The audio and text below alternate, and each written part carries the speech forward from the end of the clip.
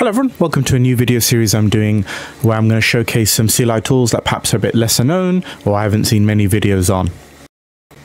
The first of these is called Atuin or Atuin. I'm not really sure how to pronounce it. If someone could let me know, that'd be great. So let's take a quick look at what Atuin is and what it does before we get into why we should use it, so you have an understanding of what's going on. So I've attached it to Control R, which is how I've always looked for reverse search or search through my history. And so when we do that, we open this interactive, and if I wanted to look up my podman commands, I could do podman or, you know, EDP, which I do quite often to sometimes disable my external display, i.e. for my laptop. But we can search through various commands. We can search through just on this host. We can search through for this session if we want, or for this directory. We can do Control O, which gives us a bunch of this information about exit codes, and when it's been run, how it's been, how long it took, etc, etc, etc, where was it run, like lots of other various bits of information. And then we can do like atuin stats, which will show us our most run commands. So no surprises really here for me. Neovim, Home Manager, Git add, zoxide bat, as a, you know, I'm using these like daily, all the time. So yeah. So as we just said, Atuin is a tool which aims to change how you manage your shell history. So rather than using perhaps the built-in tools or FZF, which we'll take a look at in just a second, we can use Atuin to do that. So what are some key features of Atuin that differentiate from other tools? Well, one thing is it seems to support all the major shells.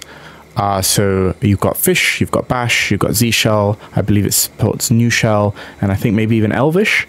So most of the common shells should be supported by Atuin, and you should be able to use it.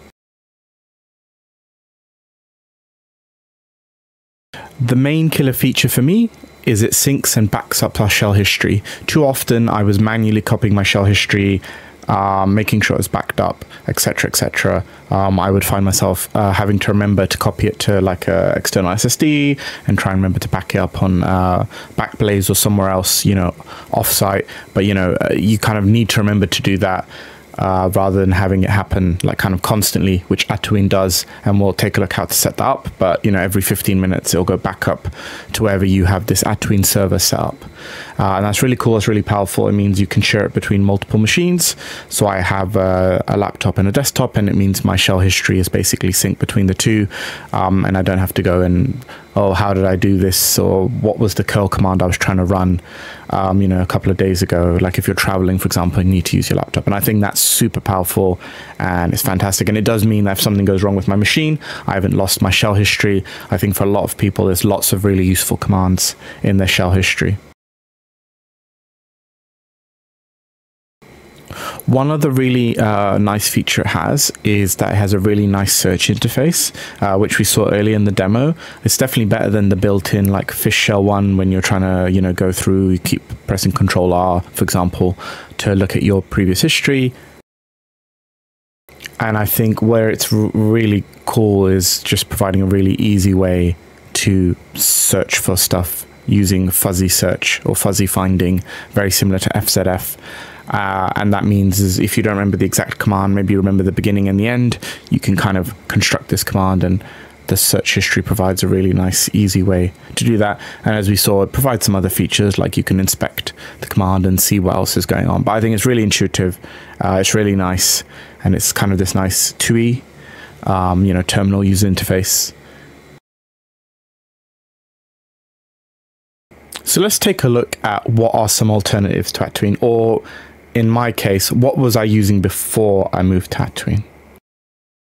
So the first one was just a built-in reverse history search that comes with Fish. If we take a look at like when I first started using Linux, how I was using reverse search would be something like, so this is Bash now. I do Control R and I could do like cd dot files, and you could do cdr again and find the previous version, but it's not easy to search through. cd.files. And obviously, as you can see, it doesn't provide a particularly nice interface. Oh, obviously, it's built in. You don't need any plugins or anything like that. So, you know, it's absolutely fine for what it does. But we can definitely improve on this. This is like very basic. The next one, and I use this one for a very long time, and I still think it's very, very good. The FZF reverse search. So if you install FZF, or there's an FZF plugin for Fish Shell, I know, and I'm sure there's similar for Z Shell and Bash. It provides a really nice interface for doing reverse search history. Searching through your shell history, and you can, you know, bind it to, again, that control R, which, you know, I use to search through my shell history. And the great thing about that is, again, you do that fuzzy finding. I think it's the fuzzy finding feature that makes it really powerful. And because we're using FZF behind the scenes, which is a fuzzy finding tool, and I'll probably do a video about that later. If not, there's lots of really good videos on YouTube you can go take a look at. Highly recommend. You can really integrate it with some of your other CLI tooling, I'm sure, to create some really powerful commands. But in terms of searching your shell history, it's really cool because it's fast and it provides you with this reverse search. I used a specific plugin for Fish Shell, which is the shell I've preferred for a couple of years now, and it was great. This is a lot better for searching your history.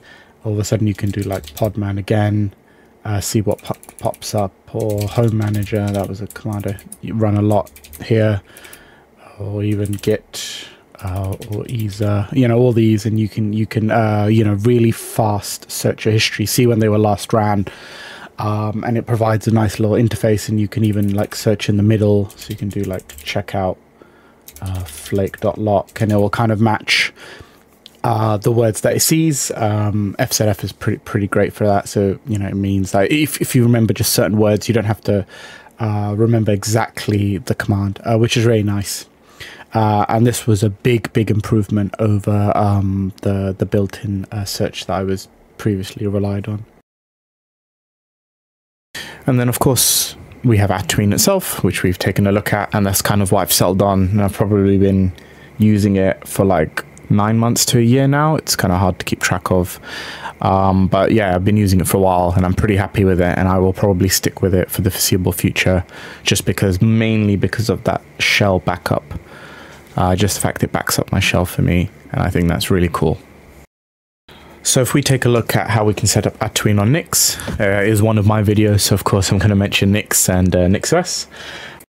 There is a Home Manager module that we can leverage. For those of you who don't know what Home Manager is, you can think of it very similar to NixOS options, but just for managing things within the home folder. So because this config is going to live within my .config folder, Home Manager will manage that because it's in my home folder.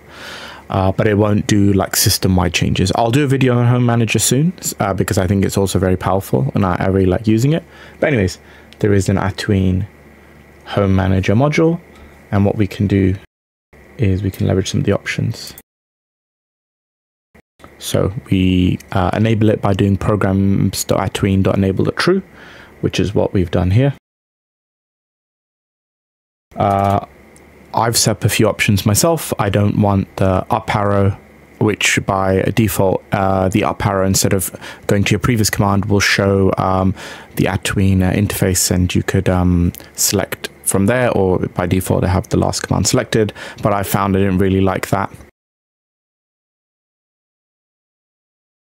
Next, we have a bunch of settings. In this case, I've self-hosted my own Atuin server, but you could equally just use the one provided.